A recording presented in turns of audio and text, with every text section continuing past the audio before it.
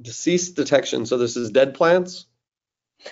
This is just potentially trying to find those dead plants or plants that are getting attacked by potential pests. So a lot of analysis is being run on the actual map.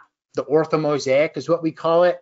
But there's also the need of running an image analysis or running machine learning on the individual image. So companies like AgriScout will go and fly very low over the canopy and take a picture.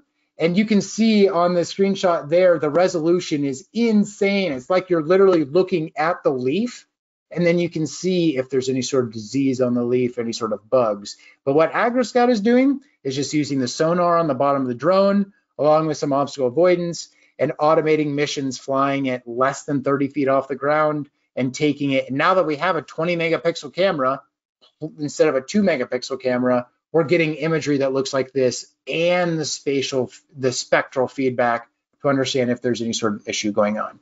This is mainly just highlighting you're not always just doing the analysis on the entire map, but maybe just on the individual image.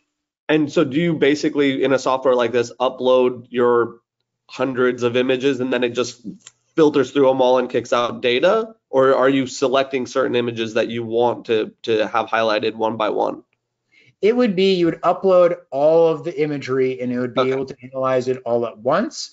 It's not feasible at that altitude to stitch the entire map or model. So it's basically just taking photos and sampling. And you can see on the map, it gives you, each photo gives you a score. So you can see there's one red in their photo and a couple of the options are yellow. Those are photo locations where it came back with some sort of disease pressure.